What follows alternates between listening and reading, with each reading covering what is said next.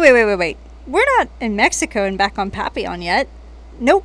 We are back in Kemah, Texas, packing up the Jeep to drive to the boat. You heard me right. We are driving 1,500 miles through Mexico to get back to Papillon and load up everything you can think of that we may need for this refit, including gallons of epoxy, paint, and rolls of fiberglass. Let's do this. What day is it? It is Sunday, whatever today's date is, early August. And what are you about to go do? Drive across Mexico with a very, very full car of stuff. Yeah. For Papillon, so. For the boat.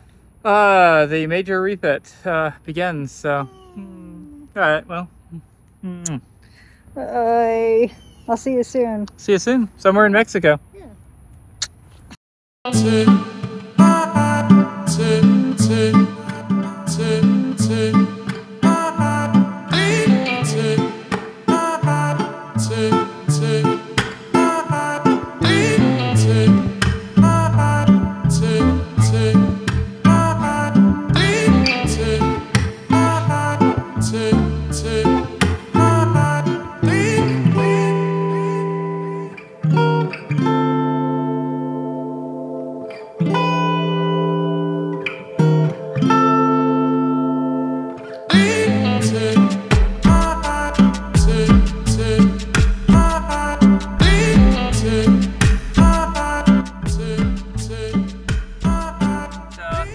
Just leaving Kerrville after spending a day helping my parents put up some trim, hung some doors, got generally the last touches to mostly get a property that my parents own ready to rent.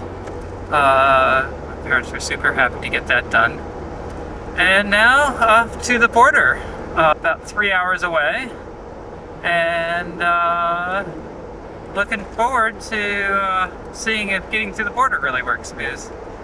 You might be able to tell I am absolutely stuffed into this car with so much stuff. It's absolutely ridiculous. But, well, I'll get back to y'all later. Bye.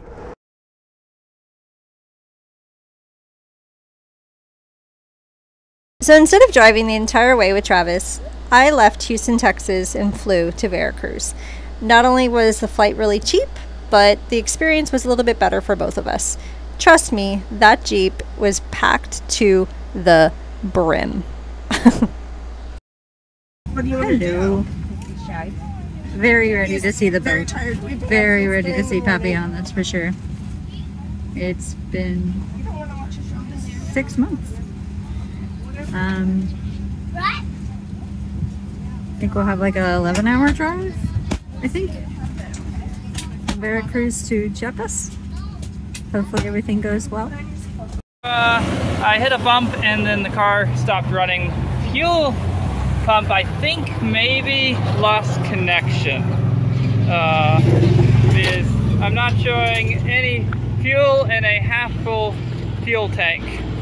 So that makes sense.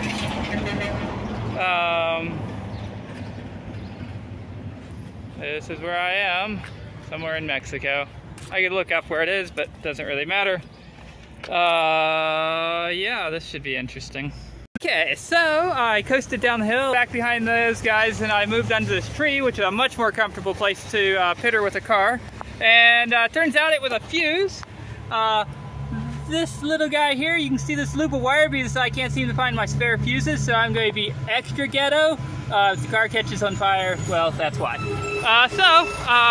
Hopefully this works well. I'm going to head over to a gas station. There's one, I think, about 1,000 feet in front of me, and see if I can get the proper fuse for it, or at least something close.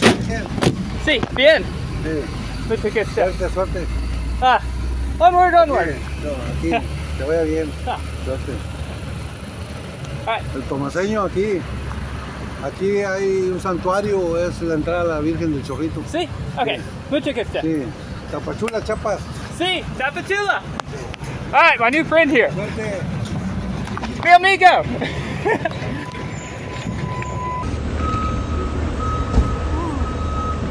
Well, Travis just picked me up. Yay. No, I was going to pull out a camera. He can't even see out the back. Oh, I can. See right there. That's the back. Yeah. I can make it bigger. I got pulled over, not pulled over, but I got the red light for being inspected of my stuff. But there we are, Veracruz. We've made it to Veracruz anyway. Yay! And it's hot. It's warmer here than it is back home. That's for sure. But made it.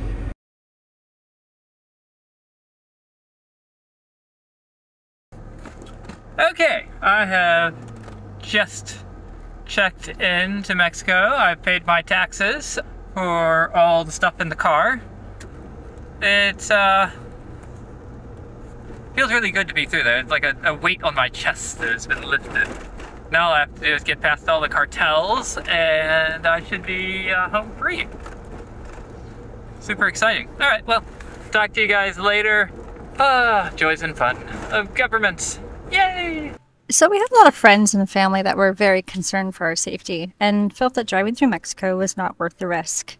I'm here to say, luckily their worries were put at ease when we arrived at Papillon safely. There were a lot of roads that if you had not known, you would have felt you were driving through Colorado or coastal USA. Driving through Mexico is fairly uneventful for us. Google Maps, on the other hand, at times took us on roads that had us questioning, but usually always brought us to our destination. In this case, a paint store. This is what the drive into Marina Chiapas looks like. It's been a wonderful marina and yard to do most of our major projects on Papillon, and we've made many friends while being here. Most recently, Becka and Zach of Sailing Taily, and several friendly other cruisers. There is for sure something special about cruisers. We love telling stories, and boy do we like our drinks by the pool.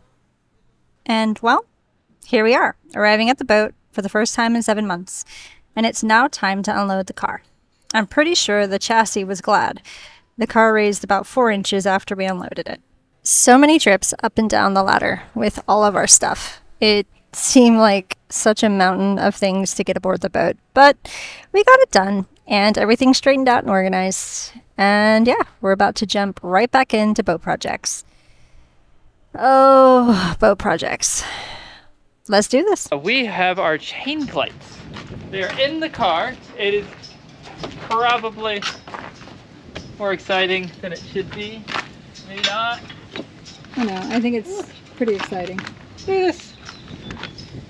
I mean, that's really close. The polish I have, Yeah. would make these perfect. You just didn't have The right tools. the right tools. That's all it was. These took a while in the making. Quite some time actually, but very happy that they are finally done and we can start putting the boat back together. That is the whole point, right? This is the second half of the lowers. Second half of the lowers? And then I have the really big heavy ones to carry up, which I think one of those weighs more than 2 of these. Really? Yeah.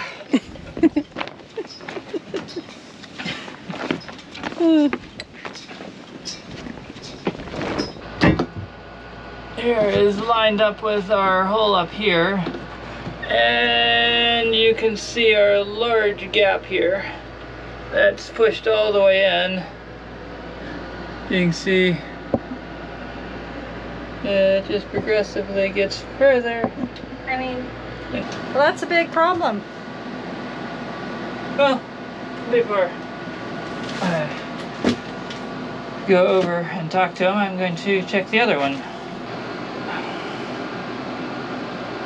Maybe what I need to do is just go over there and see, but we need to go over and find the old ones. The difference is just minute at this point for one of them, right? Yeah, so this is before.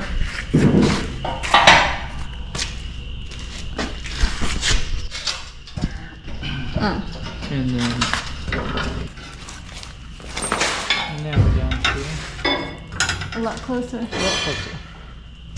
As with all boat projects, modifications are always needing to be done. And with the shop's help and a little bit of elbow grease of our own, we were able to get it done. Here you need to watch the Jeep as it raises as we unload it. Pretty funny. While we waited for the shop to finish our chain plates, we decided to grind down her bottom to bare fiberglass. And at the end of the trip, we decided to treat ourselves. We went out to the foothills of Volcano Tacana and had an amazing experience out there. Flew the drone, did some hiking, and got to experience the other side of Chiapas, Mexico, which was really pretty. And yeah, who wouldn't like seeing that every morning, right? Gorgeous, gorgeous volcanoes. Really worth the trip up here if you're able to. Anyway, make sure you stay tuned for the next episode and see what crazy stuff we get into next as we finish the chain plate install and splash the boat. Cheers!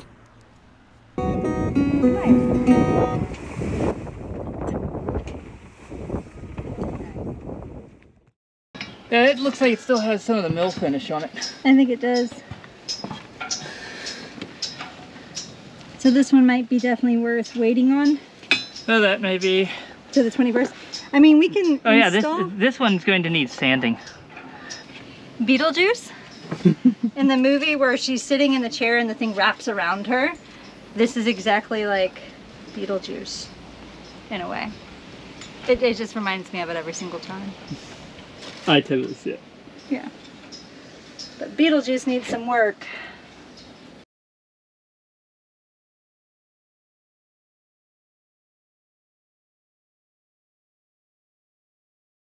Okay, where are we, Travis? We are in front of Blackburn Marine after doing comparison shopping various places. Blackburn is our best place to get epoxy and bottom paint and our through holes. And so we're going to go in and spend more money at one time than I think I ever have on anything other than a car or a boat. What's on the list? We have what looks like it's going to be 6 gallons of epoxy, through holes everywhere, 1.5 inches, 1 1/4, 1 inch, 3/4 inch. We've got some exhaust hose. We've got zincs for the prop, deck fill hose, and then we've got fiberglass, peel ply, and some other things for doing our vacuum bagging. Last night I ordered a vacuum pump, so we get to have the excitement of learning how to do vacuum bagging. Yeah, which we tried to, you know, pick Jesse's brain, a guy that works here, really awesome guy, about vacuum bagging and all that stuff. And we both learned a bit. Maybe someday we'll get a video out to you on that, hopefully. Yes, someday. Maybe we'll be experts at this. Well, we'll see. What else? That is the big stuff. I know there's lots of little bits and pieces that he's got for vacuum bagging, like stir sticks and cups and oh plastic. Yes, and I don't have those listed, but we do need those as well. Yeah, lots of stuff. So we're not going to film much in the store because, you know, privacy and things like that. But we'll probably take a video of it on the counter. Yeah, we'll see what we do. Okay, But it's getting hot in this car. it is warm. For ideal audio, because our microphones have not arrived, we have the air conditioning off, and it's Texas in July, so Yeah. another minute or so you could see roasted turkeys in here. Yeah, okay. All right. Bye. Bye. So we're pretty lucky that we had a wonderful chandlery like Blackburn Marine right down the street to do a lot of our provisioning for the boat for this refit. And we did get a lot of major ticket items that we needed. This was a really long day and a very expensive day, I would say. But we eventually got all these items back down to the boat, which was such a feat in itself. And the refit's on its way. Super exciting. How much did we spend? Glad you asked. Anything else, sir? No, so what's the damage? What was the estimates? Your guess? Oh, mine was, I think, 3,000. I was thinking 4. Okay. She's closer. Yay! 31, 70, 98. I win! You win! The girl knows how to shop. Sometimes, but you haven't gotten the epoxy yet, so No. Yeah. there's that. And y'all haven't been to the liquor store yet, right? Nope. The fun part. Yeah.